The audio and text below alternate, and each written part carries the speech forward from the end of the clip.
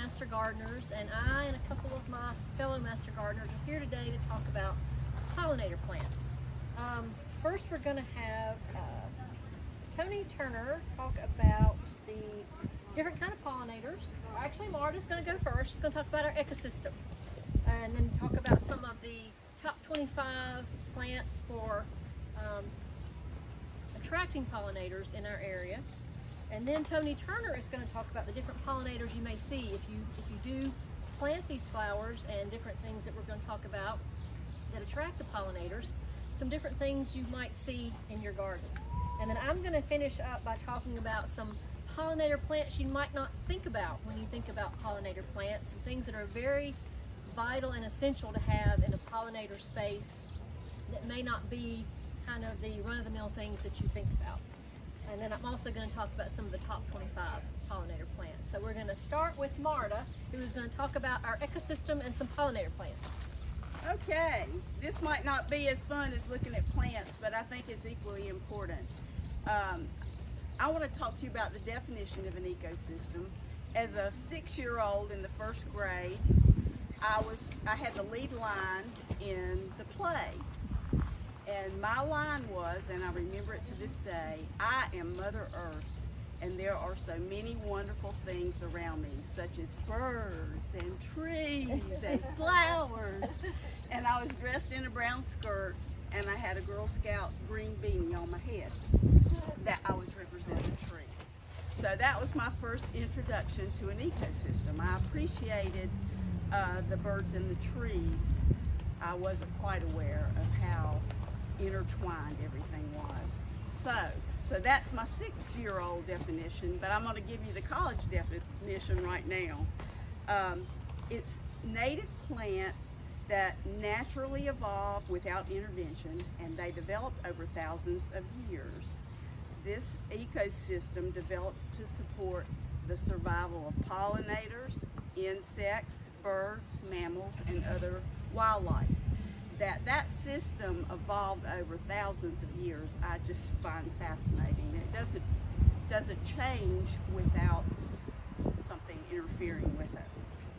These systems, these ecosystems, are affected by climate, weather, soil, the land features, and water features. It's interdependent, and the flow of energy from the living to the non-living components within that system are continuous. So you've got this operating, you know, the plants green out, they're deciduous, they fall to the ground, those leaves add compostable material to the system, and it goes round and round and round.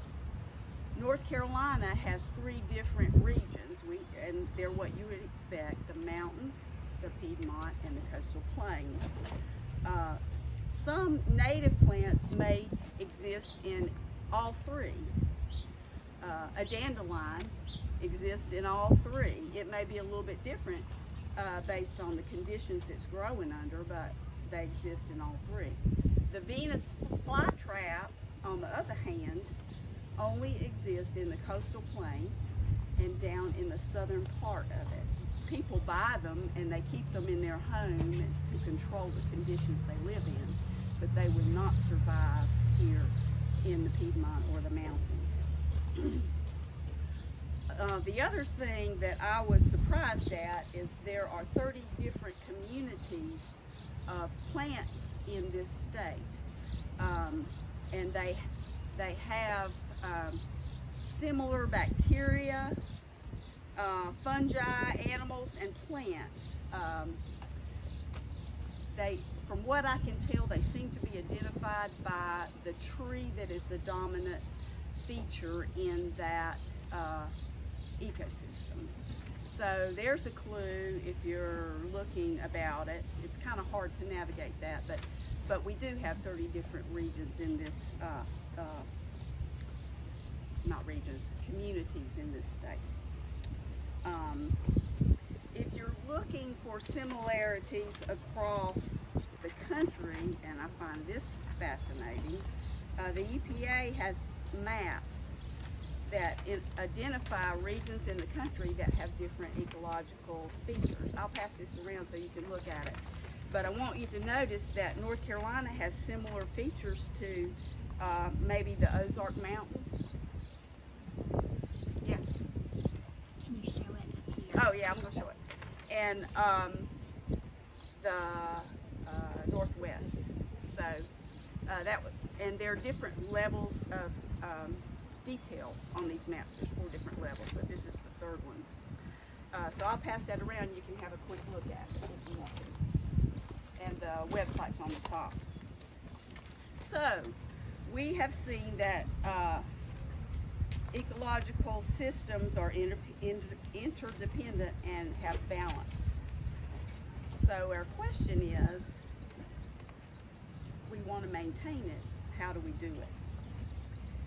Well, we should strive to include native plants in our gardens. And the type of cultivars and hybrids that we buy are often bred with a native to produce a different bloom, a different color, and I'm attracted to a lot of these cultivars. If it's a peach colored plant, I gotta have it. You know, if it's, I'm particularly fond of blue because it looks good at my house, you know. It's a cultivar, it's not native. And I even have invasive things in my house too for different reasons, but it's always good to have a native plant in your landscape and in your garden.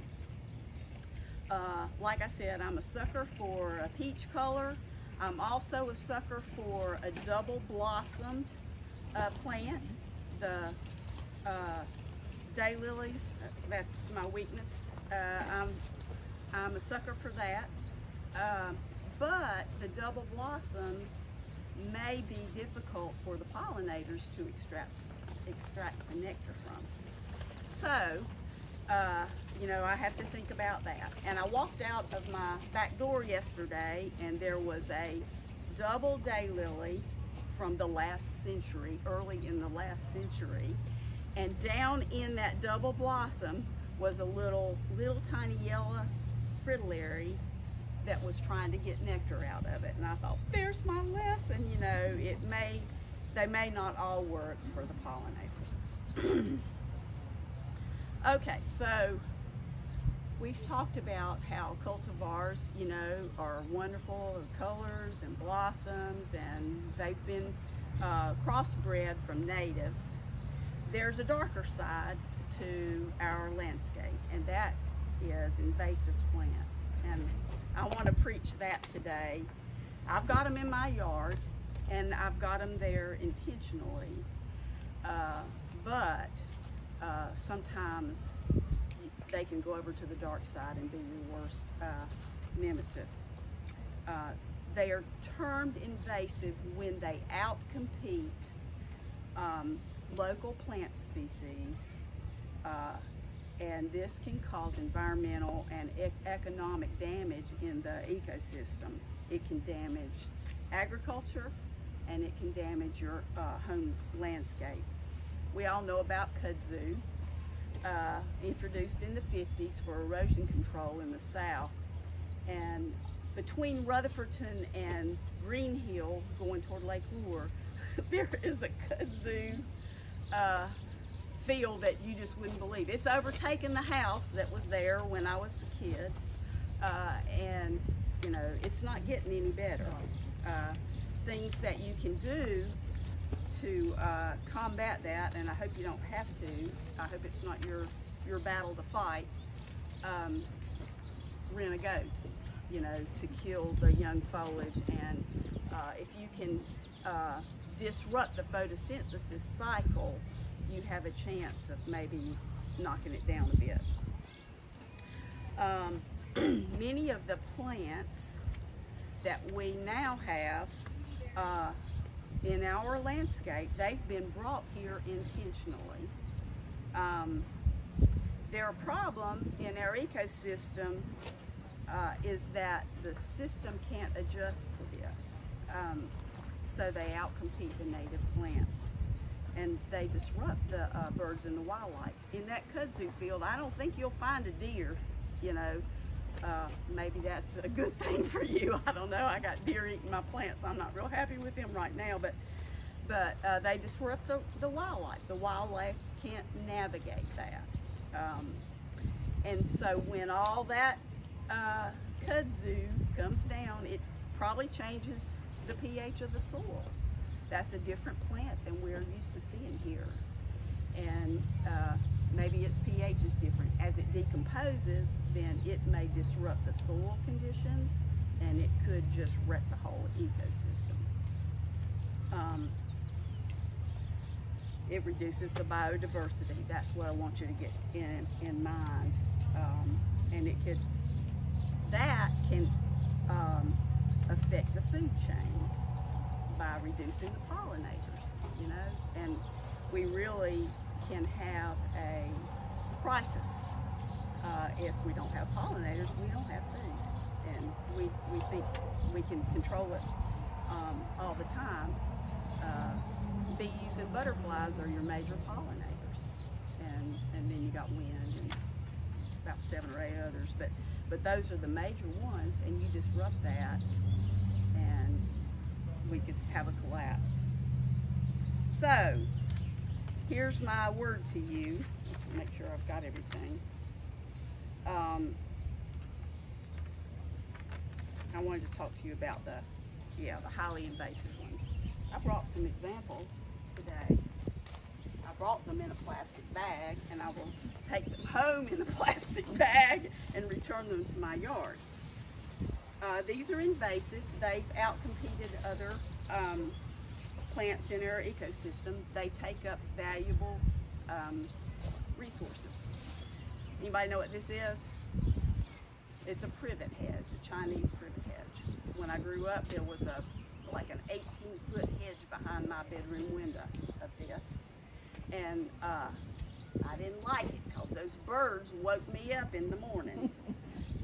I was walking my back of my yard yesterday, and I found one that has gotten very large in my yard. It's coming down. With my reciprocating saw, I'm going to cut it off at the knees. I'm going to drill holes in the trunk, and I'm going to put herbicide in there, either concentrated Roundup or 2,4-D. 2,4-D will take it out, but I'm going to get it off of my property because these little ones are sprouting up. So you know about Chinese privet, you know about kudzu. Here's my other battle. English ivy.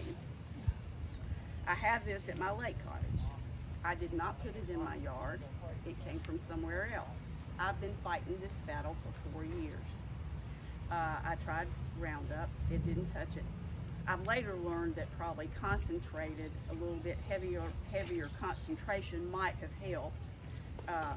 But I've got it on the ropes this year, and I'm so proud. And if you've got this, I want to tell you what to do.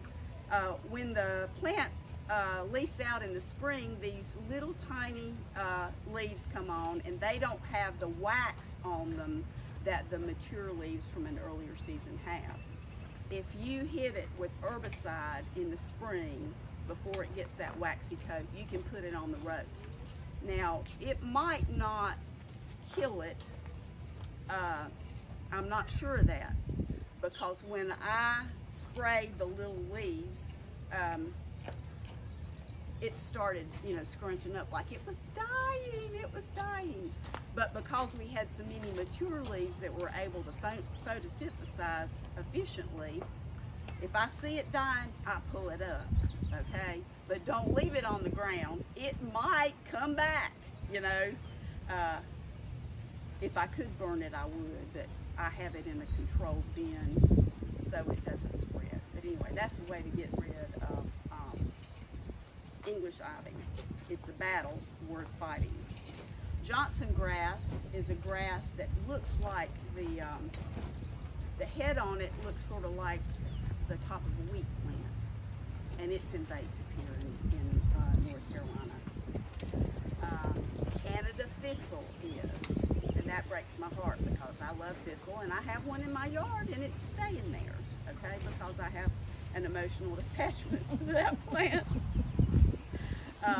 There's a grass called Japanese stilt grass that is invading the forest floors. It's sort of it's a little blade that comes up and it sort of fans out like a fern, and it's maybe about that high, and it's affecting our woodlands. So if you have that kind of area around your house, you might want to be on the lookout for that. Japanese honeysuckle. It came here, we loved it. I remember pulling that little stamen out as a kid and licking the nectar off of that plant, you know, but it can be invasive. There's a multifloral rose that is invasive. I'm not really sure what that refers to, but I suspect that it's those wild roses that you see on the side of the road. I remember seeing them in New England and thinking, oh, how neat that is, and people having sort of a mixed reaction to it. So that can be invasive. Elaeagnus is another one. We had cultivars here for a while, and I've got one that has something that has sprung up in my yard that looks like Elaeagnus. It's got silvery leaves in the fall, okay, and it appears to be spreading, so it's going to go be happy somewhere else as soon as I can get to it. There's a vine called Oriental Bittersweet that is listed as invasive in North Carolina. It's got orange and red berries on it in the fall, and I have a vine also at my lake place that looks very similar, but I've never seen berries on it, so I'm not sure it's the same plant. But if I had not realized it was in my dogwood tree, it would have taken over. It was up in the top of that tree, and it could have stopped the photosynthesis of that tree and killed it. So we've gone in and we've cut it out from the ground, and we've cut it out like 20 inches above, and it did die back. It's still in there. It has a briar on it. We can't pull it out, but we have stopped it from growing in that tree, and we have saved that tree. And that tree was very important to my landscape because the roots of that tree stopped erosion. So that's probably that. Okay, then the other one that I want to tell you about is Bradford pears. Man, what a pretty tree when it comes out in the spring. But we've learned, and I guess we've had them probably 40 years now, that they're prone to splitting. People put them out, they don't prune them, they get too much weight and they split, okay, which creates a problem. But something else has happened with Bradford pears. I say they've gone rogue on us. That Bradford pear will pollinate with another pear, and the birds, you know, will do that, and they will eat part of that plant and run out to rest in the side yards or along the roadsides, and trees are developing that look like Bradford pears, but they have thorns on them this long. It's a rogue plant that has hybridized with the Bradford pear. My son is a pilot, and he called me one day and said, Mom, I saw the prettiest dogwood grove flying into Charlotte. And I was standing there and looked out my window, and my dogwood wasn't doing anything. I'm not sure that's a dogwood. And next time I went out, I drove by what I consider a Bradford pear thicket, and it was in full bloom. So I told him, I said, you know what, I'm sorry to tell you that was not a dogwood, it was a Bradford pear, rogue Bradford pear thicket, okay? So he got a lesson in ecosystems that day. Watch those bread prepares if you have them. They're not my favorite. Okay, so there's some plants that are on a watch list, and if you go on North Carolina invasive plants, you'll see the list of invasive plants, and you'll also see a watch list, and these are on my watch list. Nandina. I have kept Nandina in my yard for years, thinking that the birds like the berries. Not so. They're poisonous. And they're invasive. They are spreading. I have put them out intentionally for a screen, but they do spread. And, you know, if you can contain them, it's okay. But if they get out of hand, you're going to have to take action quickly. I just ask you to be on the lookout for Nandina going rogue on you. Vinca, which I have intentionally in my yard because I don't want this. And Vinca, or my mother called it periwinkle, it will not climb a tree. It'll stay as a ground cover. I got rid of a lot of my turf grass, and I put that in as a ground cover. But it can be invasive, but so far mine's well contained, but watch that one. There's some question about butterfly bushes, whether or not they are worth, worth the real estate they take up, and if they are of great nutritional value to the pollinators. We don't know the answer to that, but I do ask you to watch your butterfly bushes and make sure they stay within bounds. We have some at the extension office that we put there, and every year we have to go out and whack them down to about chest high. They're beautiful, and I love them, and they're a nice color, you know, but you do have to watch them. I've had one called Miss Molly that's named after my granddaughter, so I'm attached to that one. But do watch the butterfly bushes. Mimosa trees, a lot of people dislike them. I love them. I had one in my yard as a kid. I thought it was the prettiest tree when it was in bloom. And then there was a sort of a blight or something that went through about 40 years ago. And a lot of the mimosas are gone. You still see them on the roadside, but they are to be watched. They are suspect. I have a lemon balm in my backyard that grows to be, can be a shrub about this high. I keep it because I make tea out of it in the summertime.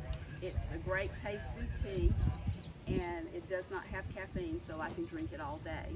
But it's taken up real estate that I could put a better plant in. So my project this summer is to move that from the full sun in the backyard and put it where it won't be so happy and spread so rapidly in my yard. There are lots of options for plants that can perform nicely in your yard and foster pollination. I want you to think about, when you're planting your gardens and your yards, I want you to think about biodiversity and try to have a mix. Don't forget the native plants. They're not weeds. They grew up here. They've been here longer than we have. They're indigenous to our region, and try to incorporate those. And as you buy those lovely cultivars, which I know you will,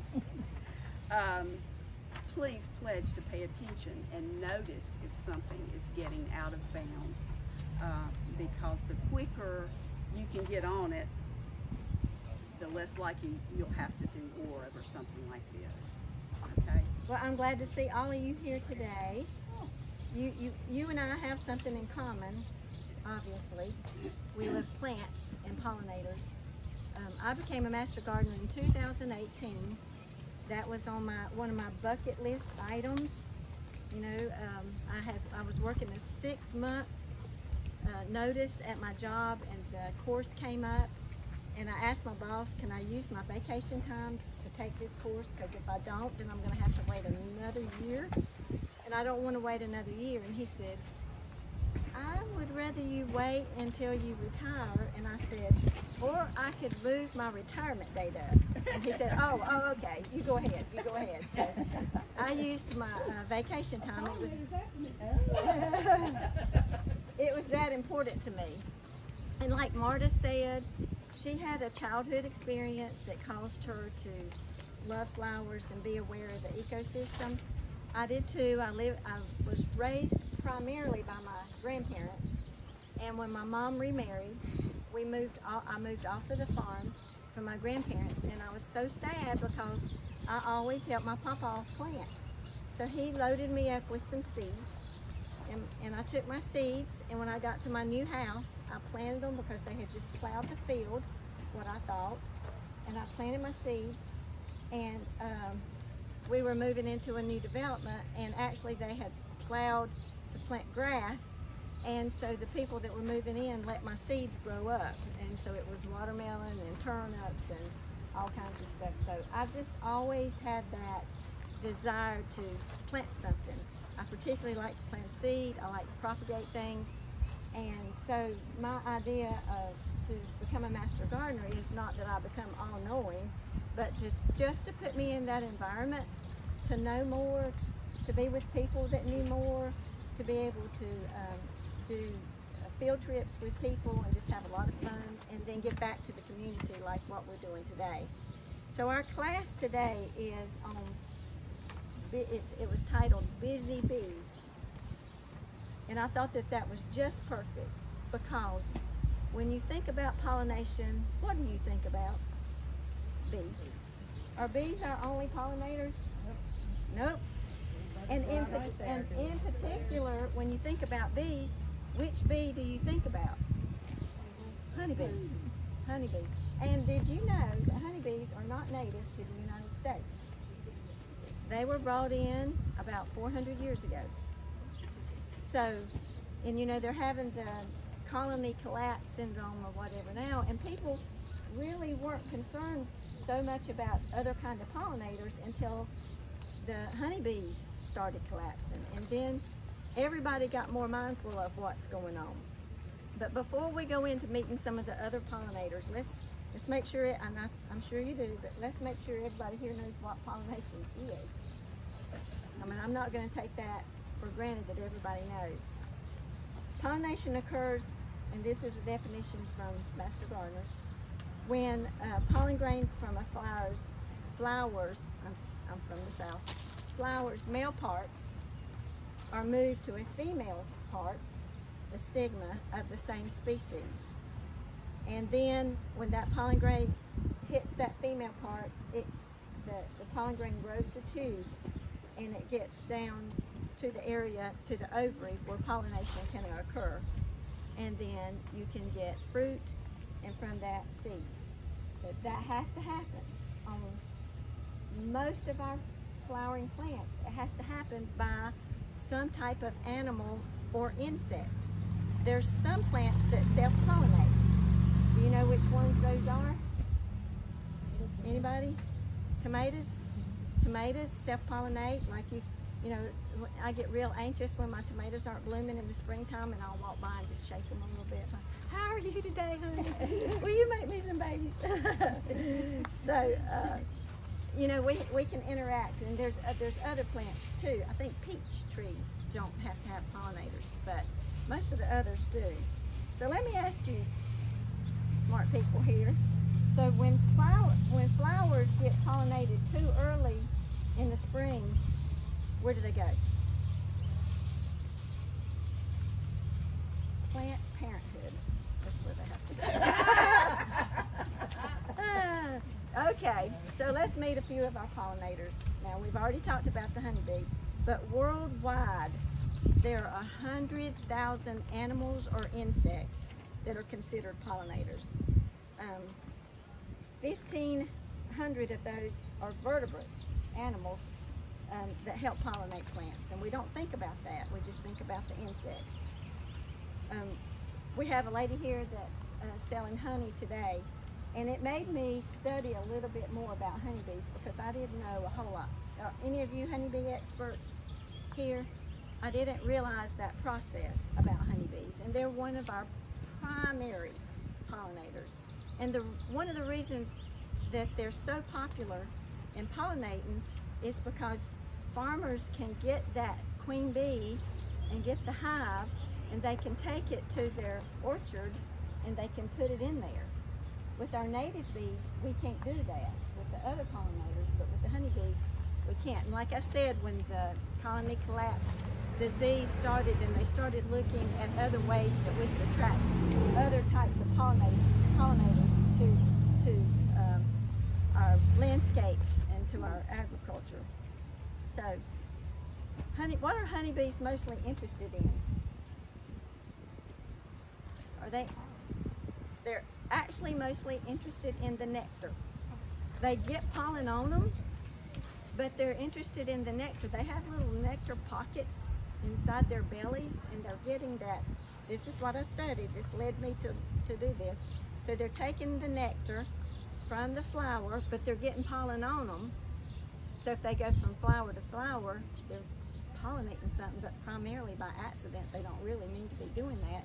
They're taking that nectar back to the hive, and they're spitting it into the mouth of another bee, and then they do that back and forth until it gets the right consistency, and then they put it in a honeycomb. And then they flap their little wings to seal it off and dry it. So they're workers, but they're not, and they get all the credit for being the top pollinator, but they're actually not our best pollinator. And I love, like I said, I love that she titled this course Busy Bees, because we all need to be educated to take care of all of the pollinators. There's not one that's more important. There might be a few of these, but they're just as important in the ecosystem because of what they provide in other stages of their life. And what I read, it says that a visit by a native bee, and that's our bumblebees and our carpenter bees and all of those, is actually more effective because they're actually gathering pollen on them. They have some little pollen packets. So I've noticed this week in my garden, my primary pollinators right here in my garden and on my flowers are the bumblebees. They're just working, they're down in those squash plants. I rarely see any honeybees, but I live through the cornfield. I drive my Polaris over here, and I live through the cornfield over there, and they spray that cornfield, I'm sure, for insects, for whatever. And so that's taking the honeybees off of my property, a lot of the pollinators. But the native bees are surviving. So,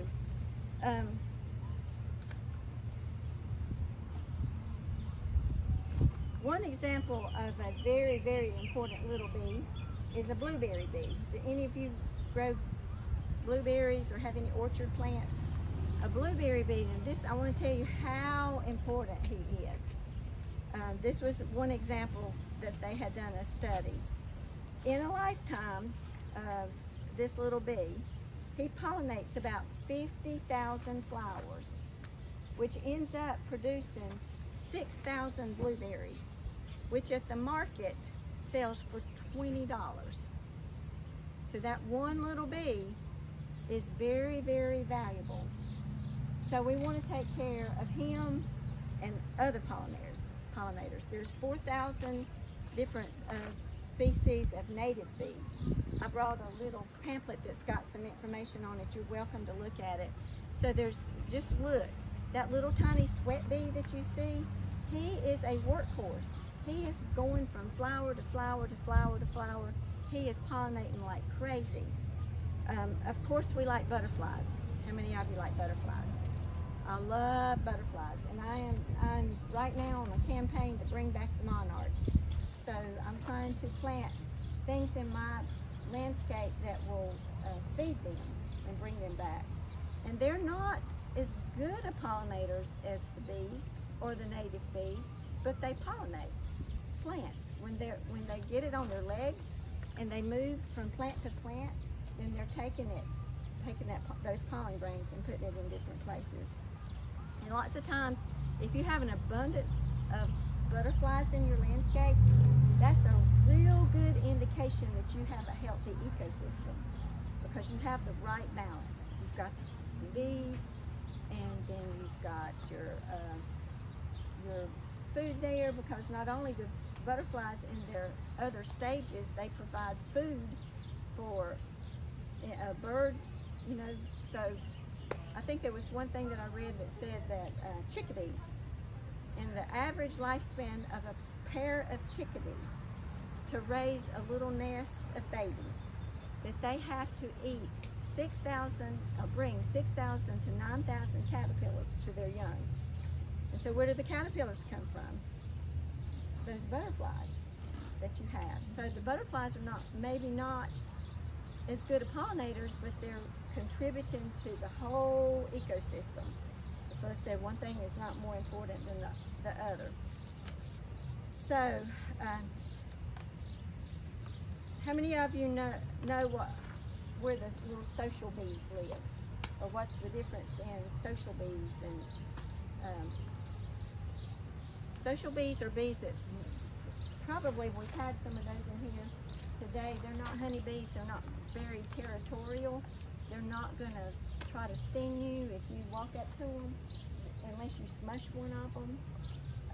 They live in twigs, hollow twigs, like in the wintertime when you cut back your things on your property. If you have some little twigs that they can go down, they go in those little twigs and lay their eggs there in the fall, and so that their eggs will hatch out in the summertime. I had my grandkids build a little nest for the native bees, and it's got all different sizes of little holes in there, and we hung it up and painted it bright yellow, and sure enough, there's places where they've gone in there and they've sealed it off, they've laid their eggs in there, and then in the springtime we can watch when she breaks open and the babies start coming out.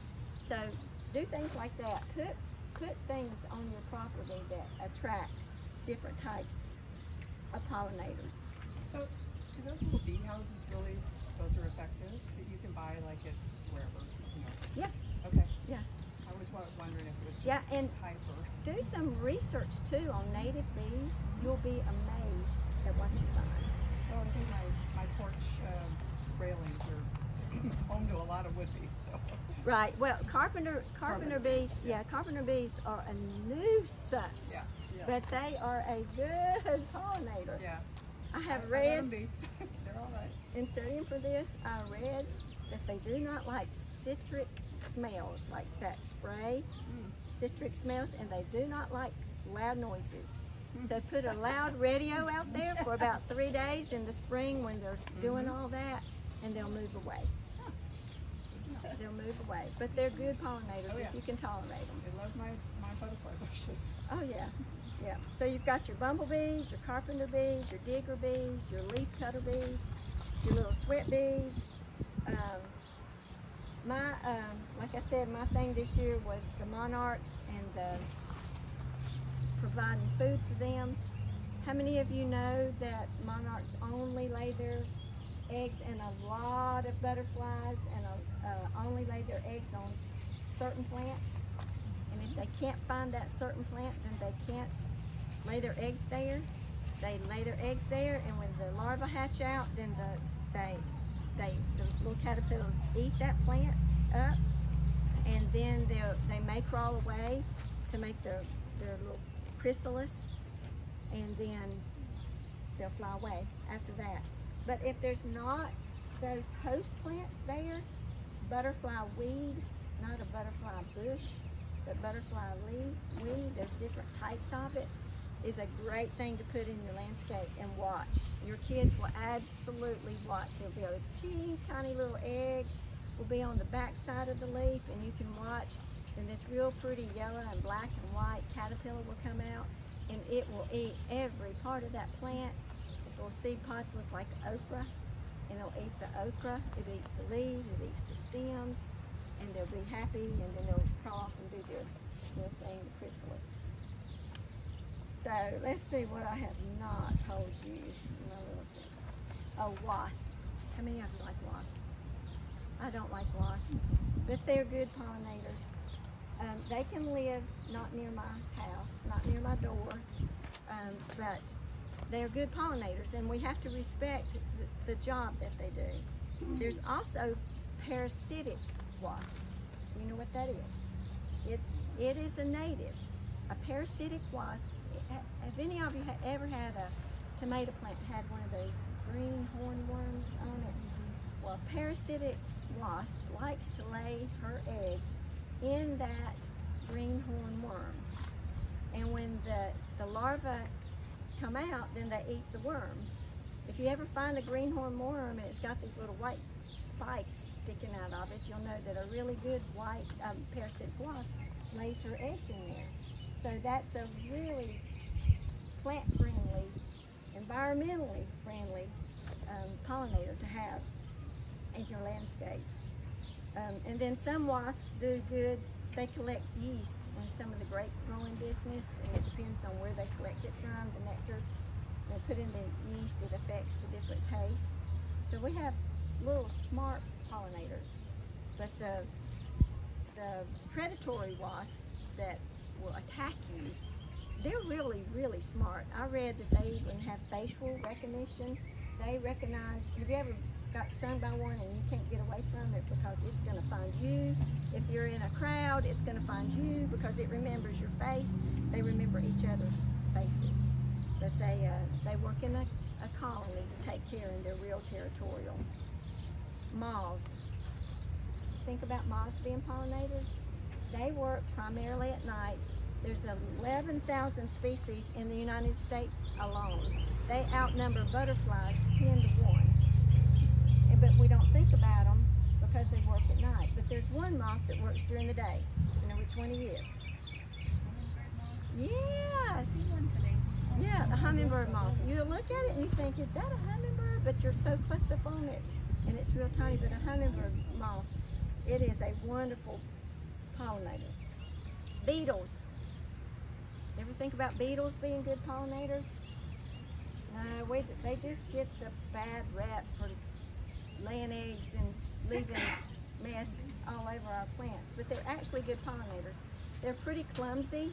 They don't mean to pollinate, but they're, you know, just crawling around in there, kind of drunkenly. And they're taking that pollen from plant to plant when they go. Flies. I mean, flies. How many of you like flies? How many of you like chocolate? You better go watch a video on how we get our chocolate. You'll like flies because flies really help us get chocolate. Y'all go look that up. I'm not going to tell you everything. Birds. Birds are great pollinators because they're on their plant, on that plant, and they're especially the ones that are self-pollinated. They move the plant around. The wind self-pollinates, moves it around, and then people do that. So, what can we do to protect our pollinators? Plant more plants for them. Yes, plant more plants for them. What else? Don't use pesticides. That's a big, big, big. What do we get from what kind of plants are we going to plant? Natives. Yeah, and on that list right there that I gave you, that's from North Carolina Extension's website, and it's got some of the top 25 plants.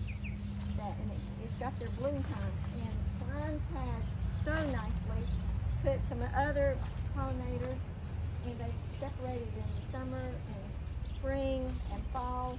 So they look all in here, and all these are pollinators. And then I noticed that when we came in that there were some pollinators out there.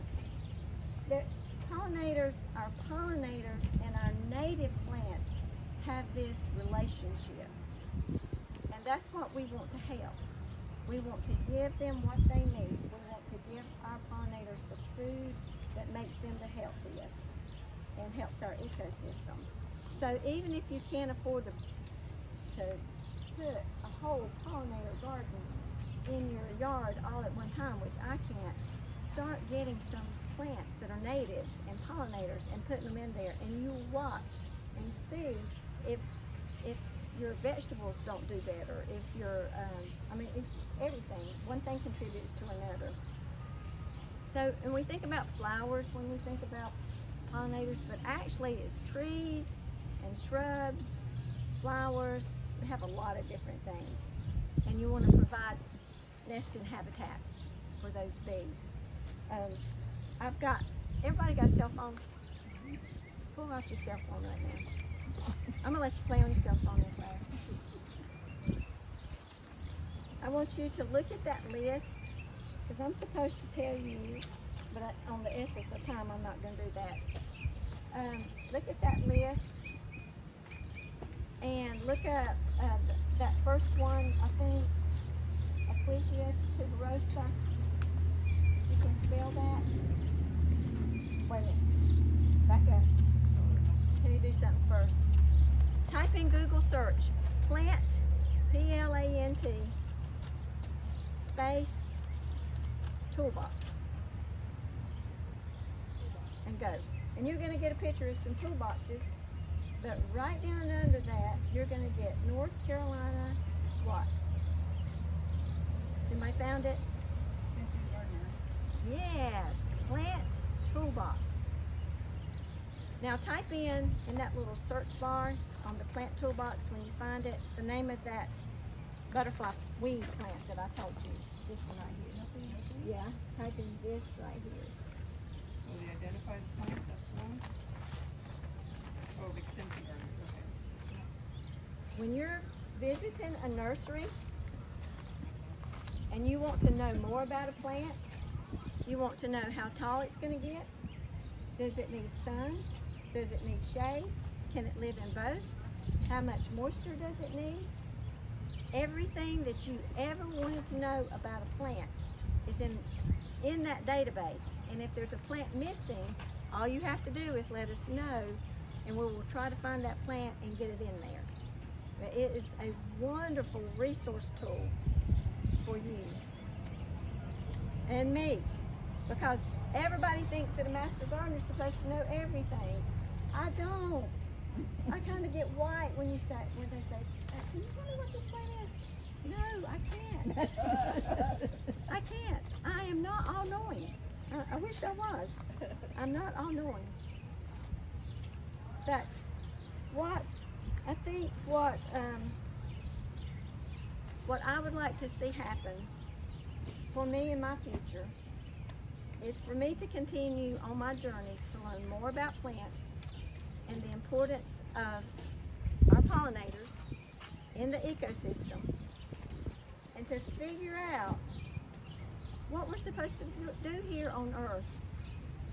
What are we supposed to do? We're supposed to care for each other. We're supposed to care for the things of the earth. And this is one way that we can all start. You about some different kind of things besides flowers that you're going to want in your yard in order to have a good pollinator garden. Who can tell me the single most important plant for a pollinator garden? Tree. What kind of tree? See, I loaded my audience with somebody who already knew the answer to my question. And I pulled this out of my flower garden this morning, an oak tree. And as you see, this is what this becomes. Isn't nature fabulous?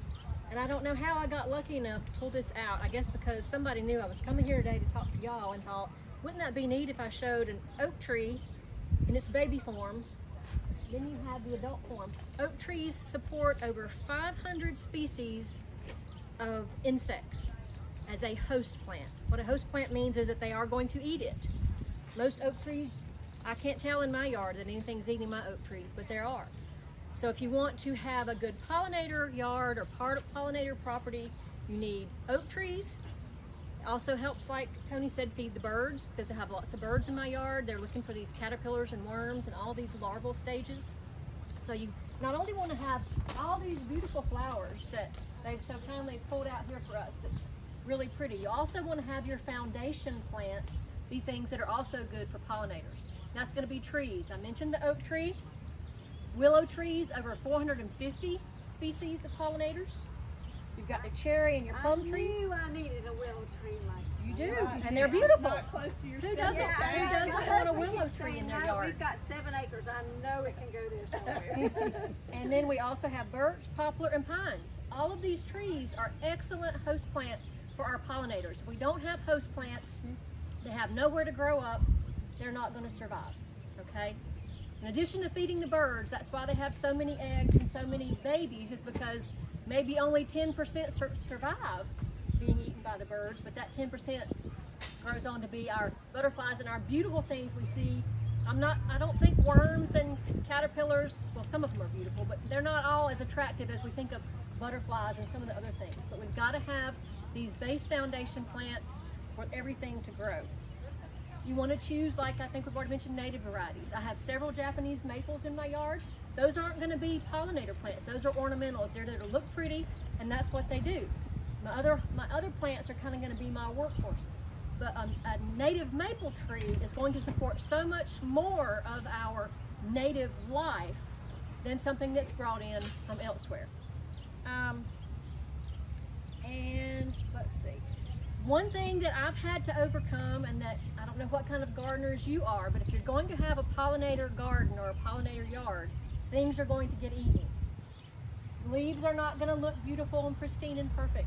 Things are going to eat that. If you don't want that and you can't accept that, can't tolerate it, don't plant a pollinator garden, because the worst thing you can do is plant this beautiful plant, attract all these wonderful insects and butterflies and bees, and then spray it with something that's going to kill them.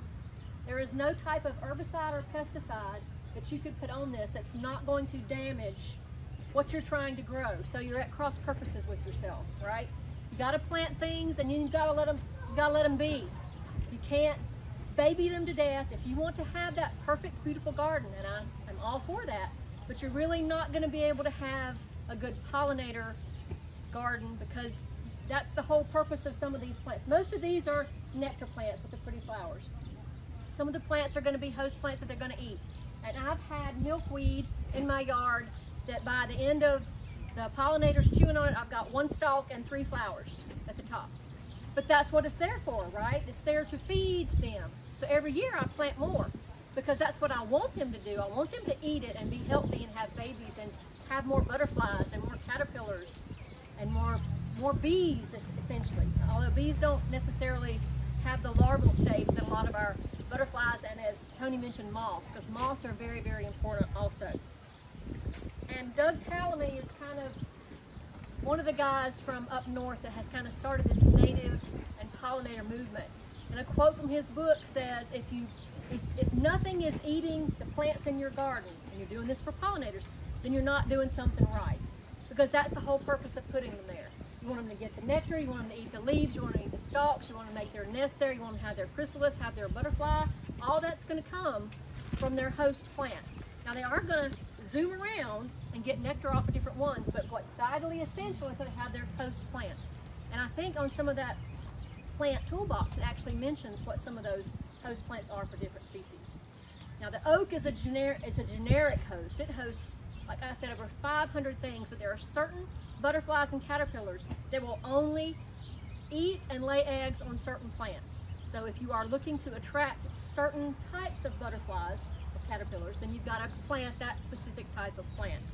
Some shrubs that you might consider: blueberry is always great. It also attracts the bees, the other pollinators.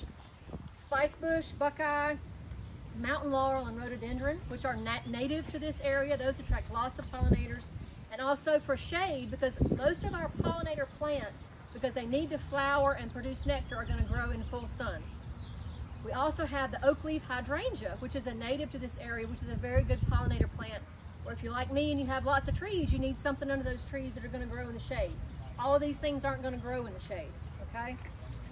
Some really good pollinator plants that I looked on your list, and I was going to talk about fall, but I think we're running out of time.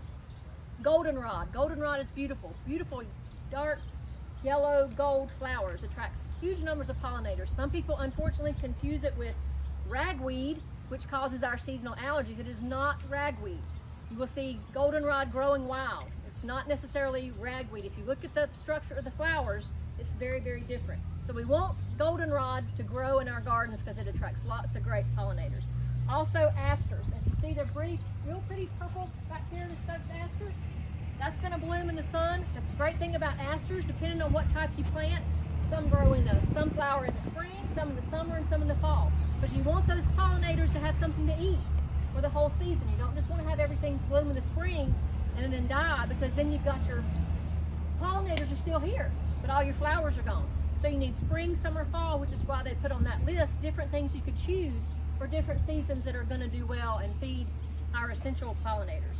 I also have a climbing aster. They don't have one of those here, and I got one of these from the native plant sale at UNCC last fall and planted it on a trellis at my mailbox. I'm really excited to see. I've never seen one in real life, but that's how you can experiment and find things you like, find things maybe you don't already know something about. But it's already grown up the trellis about this tall. I've yet to see flowers, but it's a fall bloomer, so I won't see anything probably until September.